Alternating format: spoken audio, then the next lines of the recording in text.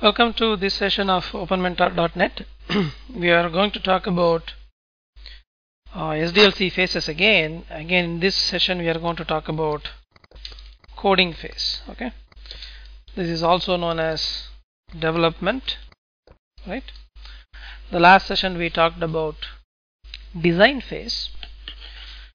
Design means you take a blueprint of how your application should look and behave. Then in coding, we actually create the software, the real source code and the binary code. Source code means logic done in a programming language. When you do something in a programming language like C, C++, Java, etc., it is called source code. This is created by programmers, also known as developers. Okay, they can understand the logic in English from the design document, convert that into actual syntax of the programming language. I use the word called syntax. Syntax is nothing but the grammar. Each language, C, C++, COBOL, Java, C#, everything has got its own syntax or grammar. If you try to change that and do it wrongly, the development tool will give an error. So, developers convert the language from natural language in design to programming language. Assume that your mother tongue is say Spanish, and you know English also. If I can give a passage in Spanish, can you convert into English? Yes. Vice versa. I'm giving in English and you want to convert it into Spanish. Now, if the design is done correct, if it is done in the right way, then coding is equal to convert, or say I would use the word not convert, translate. Translate English or whichever language the design is written in to C or Java or COBOL. So coding is a process in which the developer understands the logic in English from the design, converts or translates that to the programming language. Again, the efficiency comes in how well he or she does that conversion or translation. Once the coding is done, right, there is something called the compilation. Compilation is again a process where there is something called a compiler. It checks syntax of the program and produces a binary file, right? This binary file is also known as object code or executable code. So source code is readable because it is in a specific syntax. Object code or executable code will be in binary and you cannot read it. It's all zeros and ones inside it. But it is an equivalent of your source code and it is done by the compiler. Again, every programming language will also give something like IDE. It is called Integrated Development Environment. This IDE is nothing but a tool like say Eclipse or NetBeans or Visual Studio.net. Using that, the programmer can actually type the program or drag and drop the pieces, compile, produce object code, and then try to run it.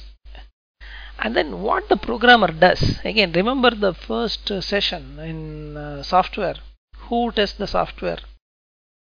I write my exam, I myself test or review my answer paper. Same way, when the programmer writes the program, he or she will test the same program, right?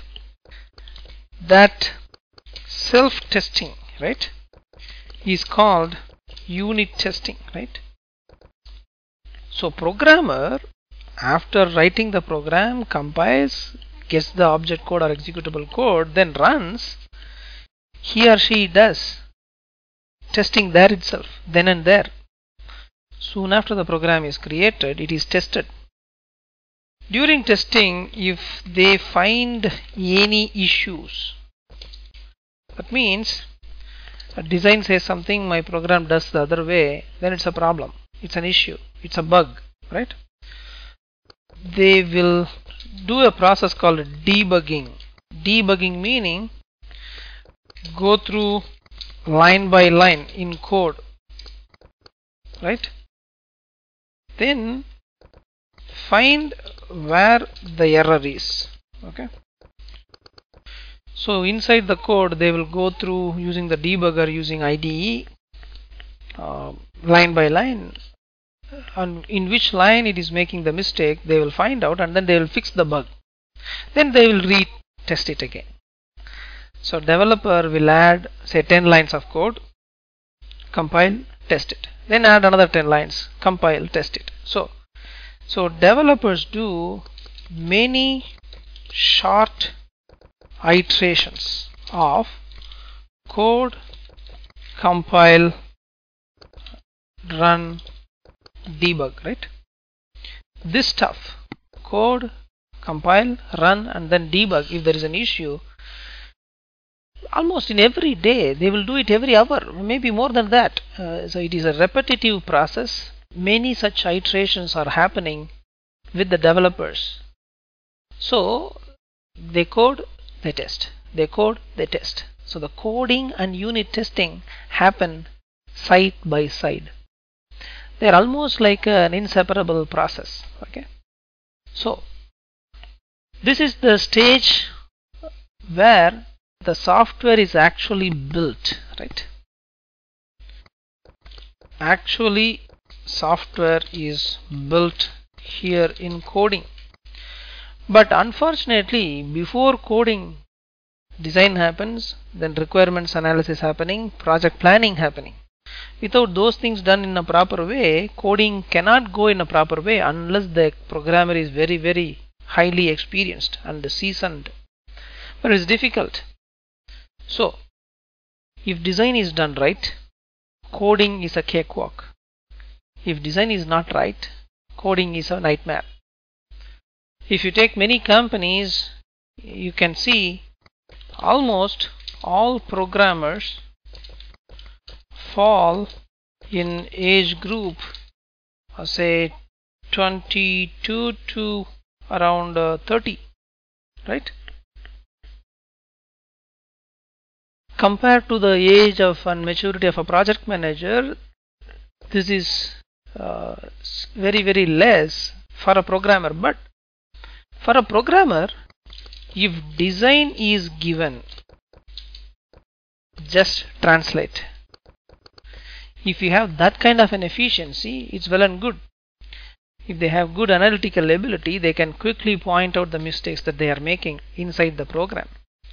That's why if you take most of the companies, software service companies or product companies in most of the countries, most of the programmers, again I'm saying almost all, I would say I should use the word most of the, right? Most of the programmers.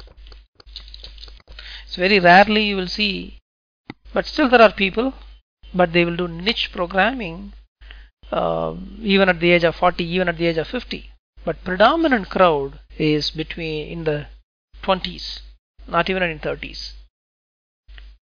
How is this possible? Because let the seniors make proper design document and requirements document. Let the juniors translate it to programming language, and with their sharp nature, let them debug and fix those issues. This is the trick in software industry. So coding and unit testing happen side by side. Then there is one other thing happens before it goes to the testing phase. Let us say developer A does programs M, N and O. Okay. Developer B does programs say X, Y, Z, and developer Z does, let me say developer C does programs P, Q, right? Then there is something called integration testing. Okay, we talked about interfaces, right? Program A may talk to B, A may talk to C. Sorry, I need to use these terms M and O because I have used this ABC for the programmers or the developers. For example, program N talks to N, M talks to X, M talks to Q. Again, I am just giving an arbitrary example. Assume this is an assumption. Assume that the design is done in such a way, and N talks to Y, and X talks to Q, and Z talks to P, Q. So you are talking about multiple interfaces, right? M to N, M to X, M to Q, Z to P, Z to Q. Better that the developers or who are the owners of this program let A, B, C sit together and test interfaces. Right? Ideally, they are supposed to do one round of integration testing at least. Hey, I give this input here. Do you get that? You are sending the output there from that program. Am I getting that as an input to me? A simple data exchange between two programs, development team needs to do that. They have to do at least one round of integration testing. Complete integration testing may be taken care by a testing team, but it is the fundamental and vital test that every development team should do together before they hand it over all the programs to the testing team. This is called integration testing. Okay. When we simply say testing, it is not unit testing, it is not integration testing, it is something called the system testing that we will talk about in the next session. Okay. So in this session we talked about what is coding, what is unit testing, what is integration testing. Compared to unit testing, integration testing will be slightly simpler and shorter because you are just going to check whether the data flows between the programs. We will talk about how this unit testing is done, how integration is done at a later time. Okay, not now. This is only a simple information. We will talk about these things in detail later. Thank you.